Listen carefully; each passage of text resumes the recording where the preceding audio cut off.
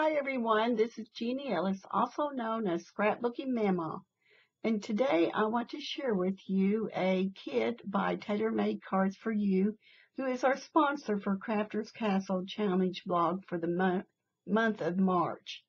So here I've got already some printed papers out, and this kit is called Passport to Italy. First off, I want to show you the ephemera pack. It's already printed out, all the sheets are, but all I got to do now is cut those.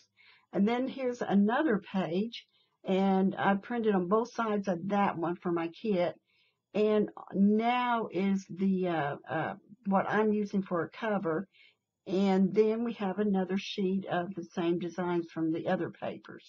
So there you have all the different papers in that kit, and they are stunning. Now, what I want to let you know is that the monthly challenge prize is the kit that you see printed there. This is a design team kit, and everyone who wants to join can, internationally also. So all skill levels and all crafts are welcome to join in on this March challenge. And this is the kit for Tailor Made Cards for You. So I'm going to link in below in the description box both the challenge blog and the shop. So be sure you check that out, and make sure that you go ahead and check out all the designers that are using this kit for the month of March.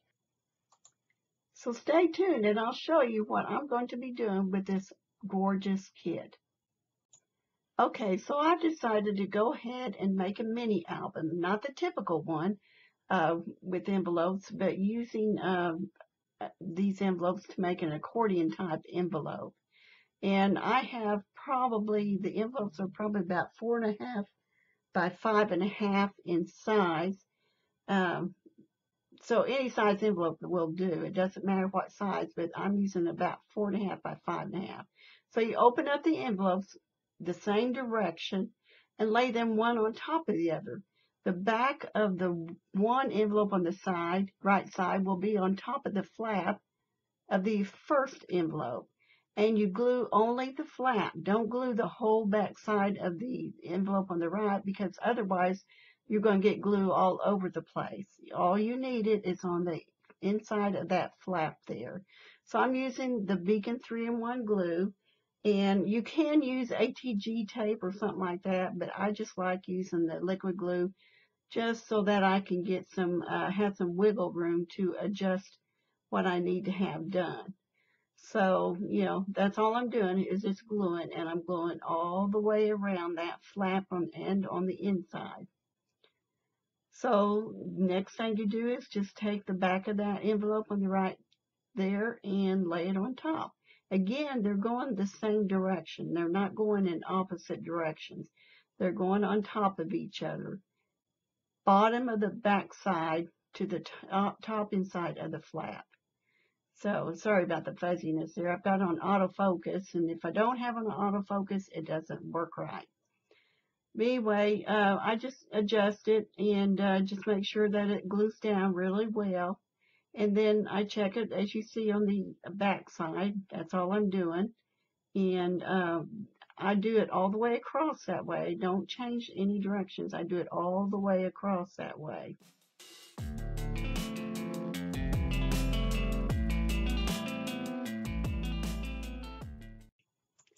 Now, at this point, I'm just checking the folds and everything, make sure I'm doing it right.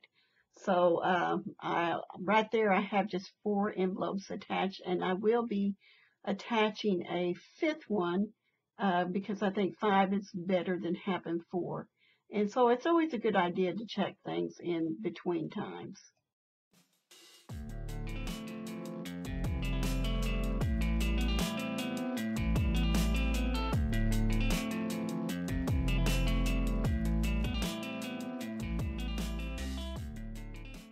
Now it's all glued together, and I'm happy with the result of it. So I am just checking the folds on it, make sure I've got my Mountain and Valley folds. And that piece right there to the left will be my front cover. That's my back. and that flap will be glued down.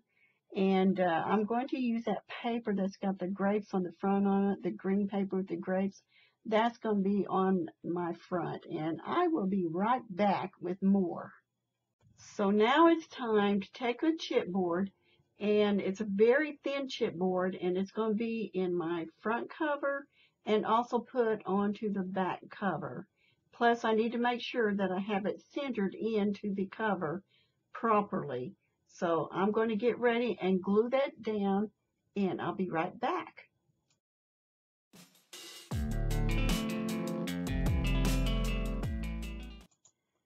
Now I've got my chipboard piece down. Again, it's a thin, very thin piece of chipboard. And I'm making sure that my design piece that I want is on the top. And once that glue is pretty dry, I'm going to miter the corners by cutting at a diagonal on each of the four corners. I leave 1/8 of an inch space between the chipboard and the corner there, because that way it'll be easier to miter and to fold once I do that. So once I'm sure that it's pretty dry and everything, I'm going to next take an embossing tool, and I'm going to score along the four sides of that chipboard. Doesn't matter which side you start first, as long as all four of them are scored. So that way it'll be an easier fold to do.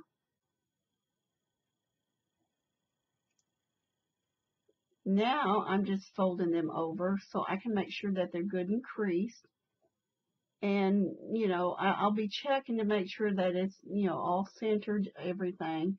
But once it's all creased, I'm going to be gluing those sides down with my Beacon 3-in-1 glue. Again, you can use any kind of tape, but I choose to use my liquid glue. So here will be my gluing process.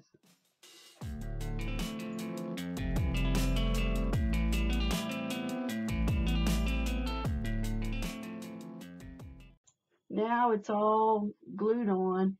I'm going to check on the spacing of the cover to the envelope piece there. And, I got to make sure that the left edge of that cover is at the left edge of the envelope piece. It can't extend on the back.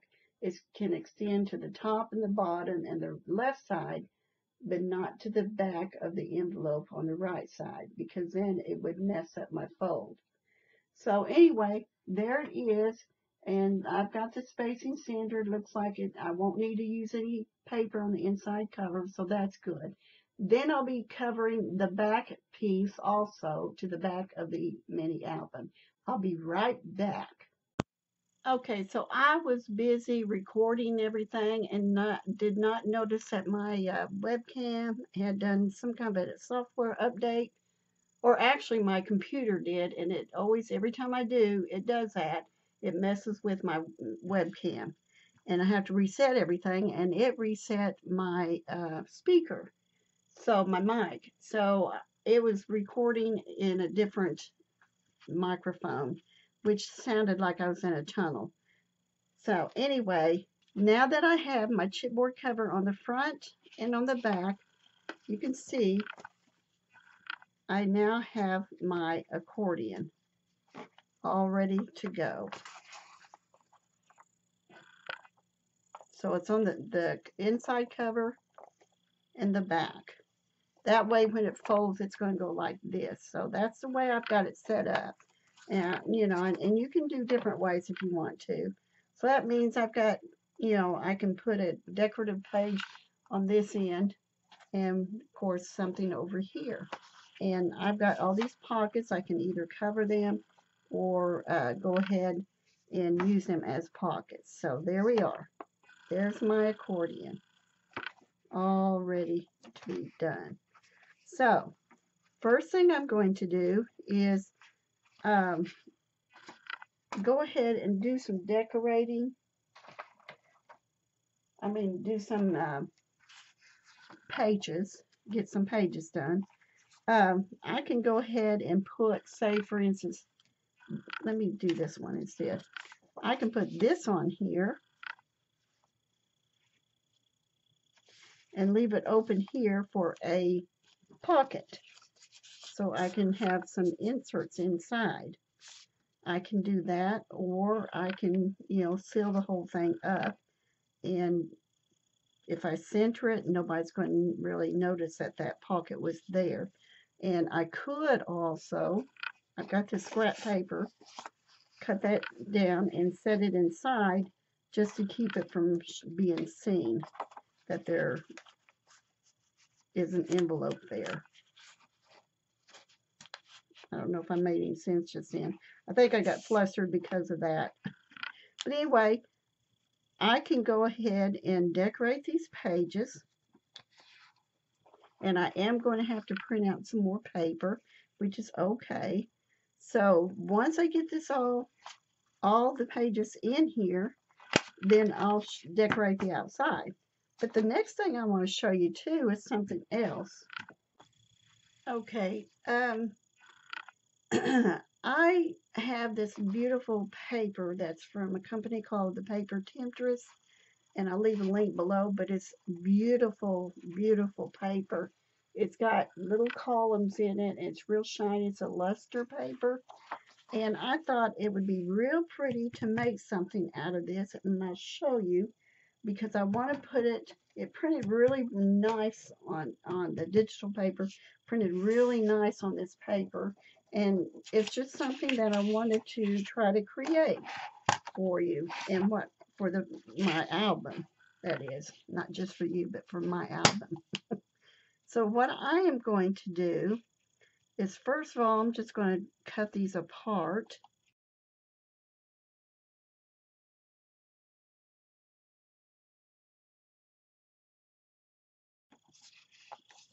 I need to make sure that this is a square, and it has to be very lightweight paper.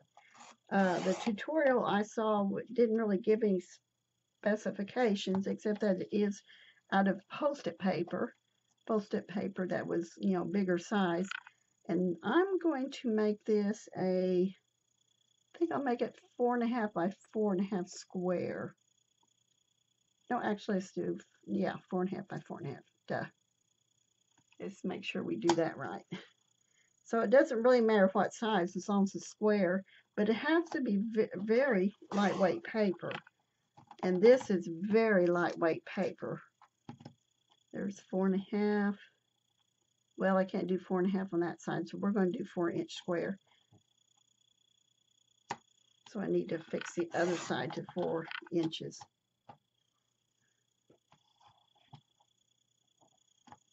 This is beautiful paper, and print it on this paper. Printing that digital on this paper is gorgeous. I mean, it's just beautiful. So what I'm doing is I'm putting the print on the inside, and I'm taking it and I'm folding from triangle point to triangle point. Make it into, just folding it in triangle wise rather than half. So then I've got this. Now I'm going to fold it over this way, so it's an origami piece, and I don't do it perfect, okay? I try, but it doesn't always work that way. But if you follow the steps, then it'll work just fine. And I want to make sure that I get that down there good. And then you fold it to point again. So you're doing 3 times, doing that side, doing triangles 3 times. So now you've got it folded.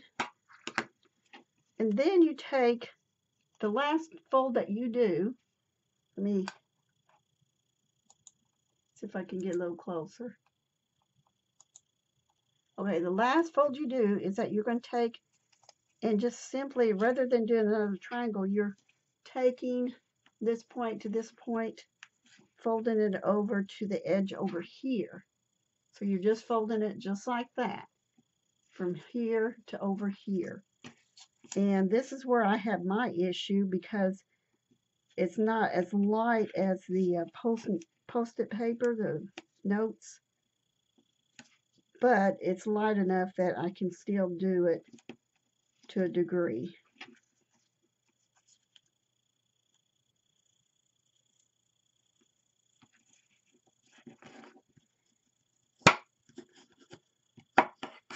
Okay, and then I take my scissors and I go from this point here where the fold is, and I just kind of do a curve. And then from that point at the end of that curve that you did, you start doing some little sections like this. I can't really tell you how to explain it, but you're just cutting at angles and going down from that point back down. Okay, just make sure that you don't cut all the way down. Okay, so now just turn it over, and what you're going to do is unfold it. Let me see if I can get it.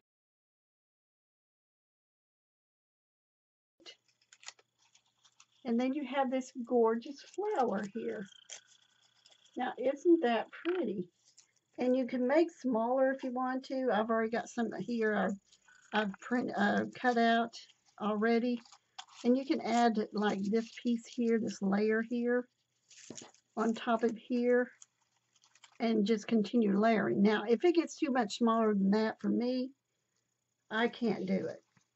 It's just too hard for me. But I saw some that were just gorgeous. And here's the big one that I did, and the purple's not really the right color on there, but it looks so pretty together. So that's what I'm doing for the outside. It's just something really fun. So I thought that would be really pretty to use this on this paper and make a flower out of it. And I'll probably just put 2 there. There we go. And then you put a little stem into it or whatever you want to, a rhinestone or whatever floats your boat. But anyway, I am going to decorate the inside now of the pages. And I just wanted to show you that little flower using that digital paper with some beautiful specialty paper. I love it and how it came out. So I will be back with the decorated mini album. Okay, I have my accordion mini album done with the flower. I have 3 layers of it. 2 of the layers have the printed digital papers on them, and it came out really nice. And the stamen in the middle, I just did a little fold on that and cut the little strips in it. You know, that's something I can always show you later, or you can look it up. But anyway, I've got 3 layers on it with the stamen, and I have a lace piece in here that I've put glitter diamond glass glitter, if I can say it right, from Renee Bouquets on there. And of course the sentiments are on here. And then I just open it up like this. And you can see I have it all decorated in here too. I have tags inside 2 of the pockets. I only made 2 pockets. Tags over here and tags over here. And the reason the lighting is this way is because it's at night, and wanted to make sure you got the true colors, and these are the true colors on there. So anyway, isn't that pretty paper? I really, really, really enjoyed making this. And the back of it, it's the same way. You can decorate the back of it and put pictures, photos, whatever you want on the back too. So, it just came out the way I needed it to. So I hope you enjoyed this project, and be sure to enter the challenge over at Crafters Castle challenge blog, and check out the paper. And if you enter, you get a prize from Tailor Made Cards for You.